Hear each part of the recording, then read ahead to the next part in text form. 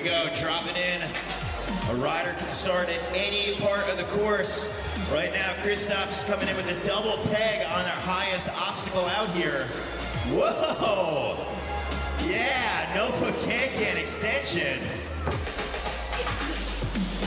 Again, this is the BMX street competition, our qualifier, but riders are encouraged and allowed to use every single obstacle out here. Yeah, It's difficult for a rider to pick which contest that they are going to be in, given that riding styles can be so diverse.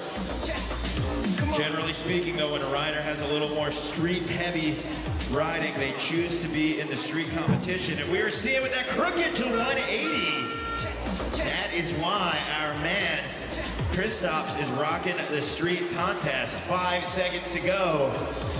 3, 2, 1. No foot can at the buzzer. Full speed ahead. Yo! How's that rail, that ledge ride, going for that 180 hop down.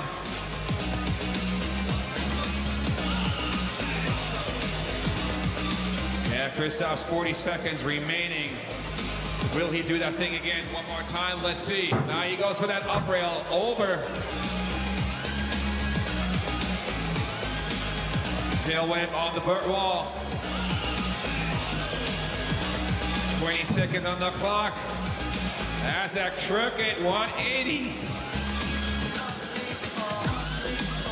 Kristaps got 15 seconds on the clock, still left. A lot of time to impress us. 10 seconds, Kristaps. 5, charging in 3, 2, 1. Right at the buzzer.